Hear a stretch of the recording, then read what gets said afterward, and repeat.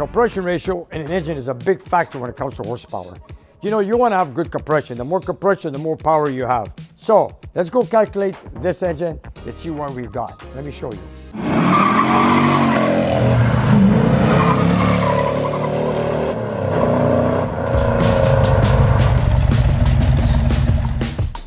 Welcome to Nick's Garage, and I'm Nick. And I want to do two things here on this video. I want to tell you guys how to measure compression ratio in an engine, and also why this particular 383 Roadrunner engine that came out of this beautiful 70 Roadrunner convertible did not have any power. This engine was built by someone else in the States, somewhere in California, where Theo from Sydney, Australia bought this car from. He had it shipped here for us to build him an engine, also install air conditioning, a six-pack, and frame connectors, and so forth, and maybe power windows. But the dilemma of this 383 engine, if you guys go on our playlist, if you check our previous videos, that you've seen, I've road tested this car, and it didn't make much power. The question came up and said to me, someone asked me, maybe the engine was not tuned right. Yes, it is an original 383 matching number engine from the factory. And I'm going to tell you guys, this engine's been overhauled by somebody else, but I'm going to go into little details to tell you what the real compression ratio actually is in this engine before we had it removed out of the car. Compression ratio in an engine is a big factor when it comes to horsepower. You know, you want to have good compression. The more compression, the more power you have. In this case, it's a very low compression motor, and I want to show you guys the reason why. You know, from the factory, this engine is 9.5 compression ratio with the original pistons and a 20 thou head gasket with an 88cc chamber. But when this engine was rebuilt, when you buy aftermarket pistons off the shelf, like so, like this one here, which is 30 overbore, it's way below the deck. The higher the piston is to the deck, the more compression you have. But let's take here this for example. When I build a race motor or a muscle car engine, I always bring the piston to the deck, zero deck. In this case, it is not. It's not being decked. So here I'm going to show you with this particular piston what we have. Come and take a look. Okay, we zero decked the bridge. And now what we got to do is bring the piston to top dead center, like so. We clean the deck, put our bridge over. We got to make sure we got it top dead center, like so. Watch that down indicator, you guys. Where it stops and turns direction is your maximum height, which is right there. Okay, now let's put the gauge back to 0. And there you have it, which is 0. And now we're going to bring it over the piston, and I'm going to tell you how far down inside the cylinder it is. Watch this.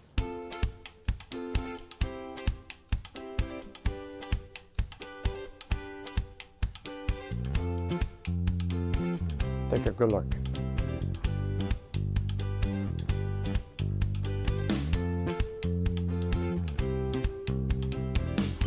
Here we go. If you guys look at it real closely, we got 50, 60, 70, 73, 73 thou, 74 thou. And matter of fact, I measured all four corners. If you take a good look, all four pistons are in. There's one, there's the other side. I've measured all four corners. They're all between 73 and 75 thou below the deck. So now we know that as a factor. Second, this is the gasket that I had removed from the engine whoever built it. This is practically a 44 thou head gasket thickness. Don't forget, this takes also volume. So let's consider this 44 thou. This is the head gasket that was in there. The next thing we need to know is, so now we have the deck height, we know the thickness of the head gasket. Also, not only the thickness, you also have to know the bore diameter of the head gasket, like so. This is something like a 4.415 or so. Here it is, something like that. You see? There you go. Okay, let's say 412, 415. Anyway, it's roughly there. And then, at the same time, we got to know the CC, the chamber, in the cylinder head. Now I know that that cylinder head has not been machined or milled or planed down. And it's supposed to be from the factory 88cc. So I'm going to do a test just to show you guys how we measure CC in a cylinder head. Here we have the cylinder head that belongs to the 383 Roadrunner. I have the valves closed. I cleaned the deck. I installed a spark plug. So now we got to fill it up with liquid, which is 50% alcohol, 50% water. So we're going to bring it up to the 0 mark, exactly like so.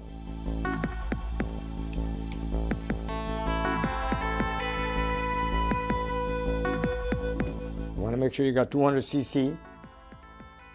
We're going to put a plate to hold the water in place, like so.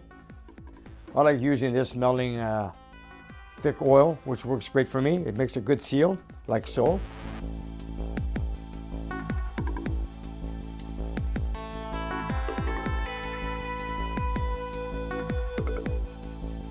You got to make sure it's nice and clean so this thing sticks, and we want to make sure it doesn't leak. You put it over the chamber, like so.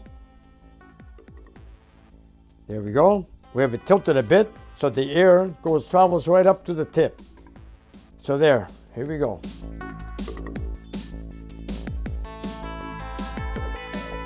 There we have it at the 0 mark. And now whatever liquid fills up in there is the equal amount of cc's in the chamber. You guys ready? Here we go.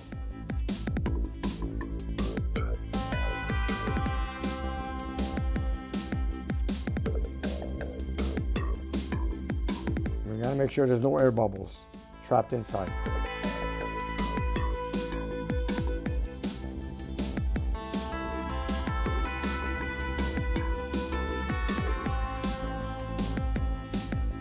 Let's put it over here. Okay, let's measure it right now. As you can see, the chamber is filled, flat, and there we go. Here we go, 75, 80, 85. If you look at it good, you guys, it reads 88 cc. Am I correct? If not, it's very close.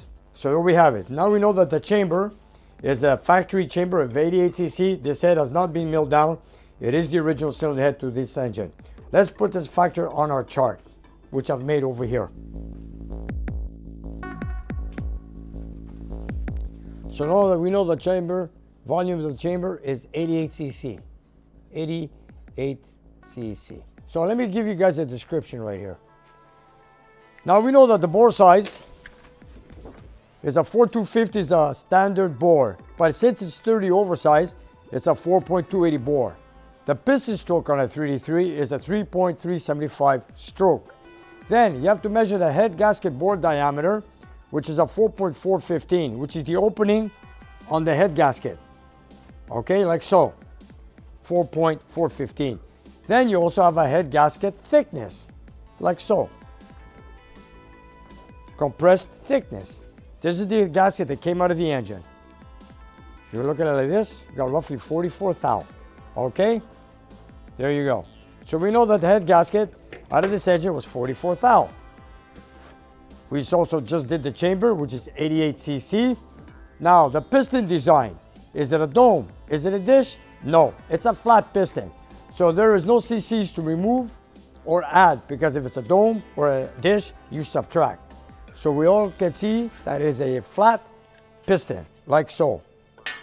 Here it is, it's a flat piston. And if you guys could look very, very good, very well, look at this. It's way below the deck. And I'm going to show you the last piston at the same time. Let me bring up the other piston. Take a good look. If you guys have a good eye, check out the last piston, how far up it goes. Check it out. It goes just as much as the first piston. There you go. You see it? That's about 75 thou. There you go. Right there. So I've measured all 4 corners, and I got practically the same thing. Now don't forget, this engine was never decked. Then, so we have a piston dome, which is not a dome or a dish, so it's flat at 0. Then we have a deck clearance of 73 to 75 thou below the deck. Now let's calculate the compression ratio. Now factory compression ratio on a 3D3 Roadrunner engine or Super Commando or 3D3 Magnum, that equals 9.5 on a 1970 3D3 high performance engine. Magnum, 3D3, whatever it is, or Super Commando, like I said earlier. The factory compression ratio of a 4-barrel 3D3 is 9.5 to 1. So let's go calculate this engine and see what we've got. Let me show you.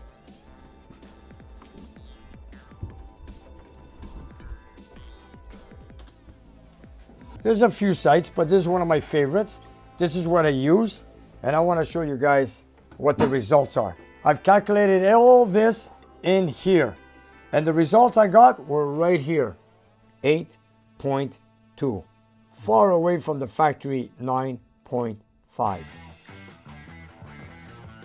So now that we got the results, we are gonna mark it 8.221. There's our compression ratio, which equals no power. Like I said earlier, the factory compression ratio is 9.5 to 1. But 8.2, that's pretty low for compression for a muscle car engine.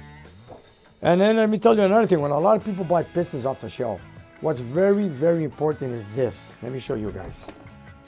You know, there's so many piston manufacturers out there. The most important thing is compression height. So look for the highest or biggest number on the compression height for less deck clearance. In other words, you want to find a pin and the deck further away. So the compression height is from the center of the pin to the top of the piston, like so. For example, this could be a 1.920 or whatever, like so. You see that? The bigger the number, the higher the deck, the higher the piston is closer to the deck, and for that reason, you plane the deck a lot less. You don't want to plane the deck too much because you weaken the block. You want to remove as little as possible. So what you try to find on the market is the piston with the highest compression distance or compression height number. So don't forget that. This is what I'm doing in this case right now for Theo. I'm looking for a piston aftermarket, 30 over, just like it is right now, 30 over. I'm just gonna check the cylinders are perfectly round before I do anything. And I wanna find a piston as high as I can so I can only deck it maybe 15, 18 thou. In this case, if I were to leave these pistons in there, I gotta deck the block 75 thou. That's way too much. It's gonna weaken the block. So we don't wanna go there. So I'm gonna look out for another set of pistons, which I'm on the look for right now. Anyways, I just wanted to show you guys why this engine had no power. So if you look at it, what was the compression in the cylinder pressure? Maybe 120, 110, who knows? Anyways, it is an older restoration. It's also an older rebuild. I don't know when. And it also had a factory cam, nothing very special. Had a single roller timing chain and hydraulic flat tap, and nothing very special. The windshield tray was missing. So our job is to do right now is make this a true blue 383 Roadrunner or Super Commando engine and make at least 400 or 400 plus horsepower with the same intake, the same cast iron manifolds. So I wanted to keep it as a matching number, which it is. I want to deliver it to Theo with some muscle in it and be happy, or should I say, deliver it with a real muscle.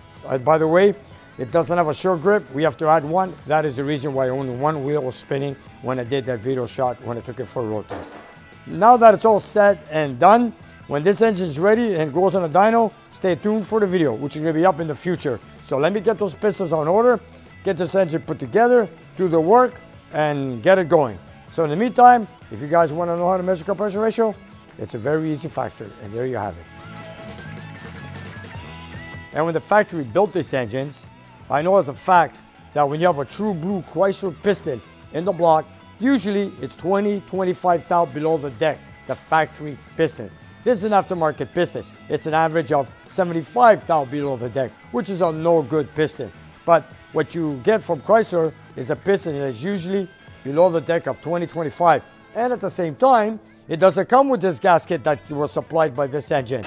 Factory head gasket, which is a shim steel gasket, which is average 20 thou, which is half the thickness, even less than half the thickness of this. And by the way, every engine I built 443.3, these are the gasket I use, the 20 thou steel shim head gasket, and they do the job for me, unless it's an aluminum head, and then I use a Felpro. But when it comes to a cast iron head, this is the cylinder head gasket I use. So a thinner gasket also boosts the compression ratio. Also, with the piston higher up in the deck, helps you boost the compression ratio. So there you have it, you guys. Now that you've seen how to calculate compression ratio, I just wanted to build it the correct way, make some more power with it. So stay tuned for a future build-up on this engine. And thanks for watching us here on Nick's Garage. Thanks everyone for watching this special bonus episode of Nick's Garage. Make sure you're subscribed to catch all the action from the shop. See you next time. And you guys, if you look down below the video, we have a whole bunch of merchandise that you guys can buy. So whatever you like, buy it, love it, wear it, and enjoy it. And help spread the word of Nick's Garage. And if you have some time, check out our Patreon page. We have extra content and you guys can watch it and take it from there. And we'll see you next time.